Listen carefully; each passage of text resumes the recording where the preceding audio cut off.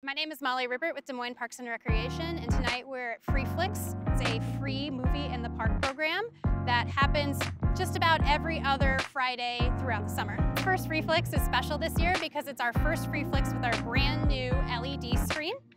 We're really excited to have this new screen to invite more of our residents out to our Free Flicks programming.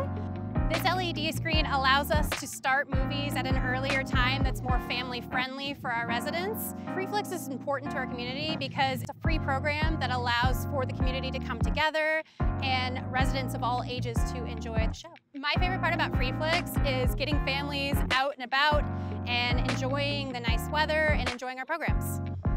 Be sure to look up the schedule at dsm.city/freeflicks and bring the whole family out.